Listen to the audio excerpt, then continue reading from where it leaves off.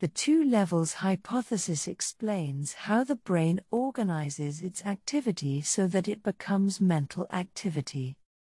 A hypothesis has profound implications for our understanding of mental illness.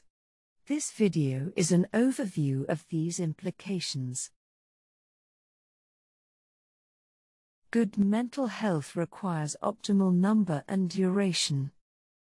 Number refers to the number of highly active columns in the cerebral cortex, and duration is the duration of the high activity in a column. Some values for number and duration lead to mental illness. Number disorders are disorders in the schizophrenic spectrum. Duration disorders include manic and depressive disorders. Too long duration leads to depression with reduced psychomotor speed. Too short duration causes manic episodes. Information on optimal number and duration comes from a study with 200 healthy participants. In the figure, there is one data point per participant. All data points are between 400 and 500 milliseconds. But that is not the optimal range for the duration of the high activity. To find the best ranges for number and duration, we must go back and analyze the alpha waves in detail. This figure shows the relationship between temperament and personality dimensions. 4 groups of alpha waves correspond to 4 types of temperament. People in the centers of the alpha groups have traits typical of classical temperaments. But in the surrounding areas, the personality traits are quite different. Curved lines describe the link between personality dimensions, such as extroversion, and the alpha waves. Having waves in the centers leads to a high degree of extroversion. On the other hand, having waves in the surrounding areas results in a much lower degree of extroversion. There are differences in the degree of extroversion among the centers, but they are small. The big difference is between the surrounding areas and the centers.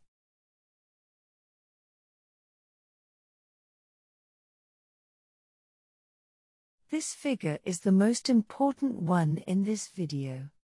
It shows personality traits in 3 subdomains.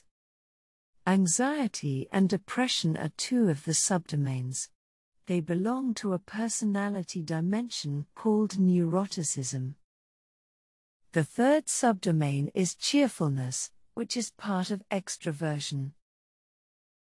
The curved lines are the outcome of polynomial regression of data from 200 participants. In this context, an optimal area is an area with low levels of anxiety and depression. There are 3 such areas. In these areas, the level of cheerfulness is high. The optimal areas are related to happiness. The arrows indicate where you can find the classical temperaments. In the number duration chart, you will find the area with 8 waves per second here. The number of highly active columns alternates between 3 and 4. In the middle, the number is 4 to 5. The 3rd area, with 12 waves per second, has a number that alternates between 5 and 6. Outside the optimal areas, we may find anxiety syndromes and depression. On both sides of an optimal area, the anxiety level is high. The duration of the high activity in the columns is too short or too long.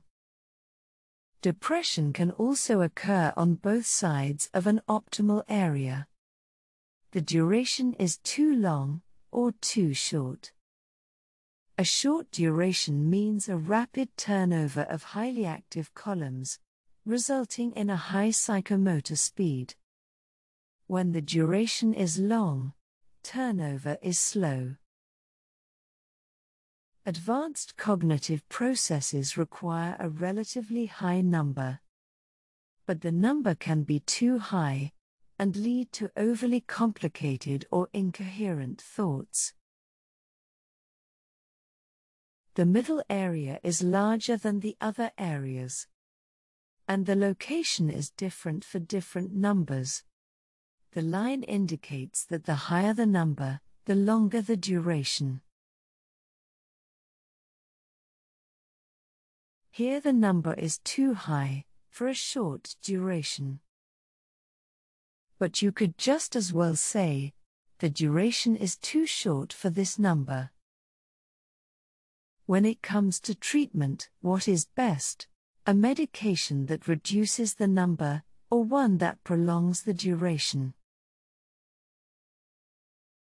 Somewhat outside the optimal areas, minor mental problems may arise. The further out, the worse the symptoms. At some distance outside of the optimal areas, it is reasonable to expect mental disorders. A small change in duration can sometimes make a big difference. There is a dramatic difference in the level of anxiety between this position and the position up here. Comorbidity or overlapping diagnoses are common. Anxiety syndromes and depression often overlap. Here is one example. Both hypomania and borderline personality disorder may have a duration that is a bit too short. Another example of overlapping is depression and obsessive-compulsive disorder. Long duration gives us reliable associations when we are thinking. But if the duration is too long, the variation in thought processes becomes too small. The result can be rumination, as in major depression. Or it can be repetitive thoughts, as in obsessive-compulsive disorders. On the other side of the optimal areas, it is the opposite. Short duration leads to impulsive thinking and behavior. There is a spectrum of different durations, ranging from the impulsive to the compulsive. In early childhood, the number of highly active columns is surprisingly small. Babies often have 4 waves per second. Such long waves occur when the number alternates between 1 and 2. When the number is small, the duration of high activity is usually short. Both the number and the duration must increase, but not too early and not too late. There are various stages of development during the years of childhood. Increases in number and duration can explain some of the stages. For example, cognitive processes should be sufficiently mature before we start school. That means, the number should be high enough, but not too high. And the duration should be long enough, but not too long. If something goes wrong with the size or timing of the increase, it creates mental health problems in children. To summarize the video, some people live their lives with number and duration within an optimal area, while others are less fortunate.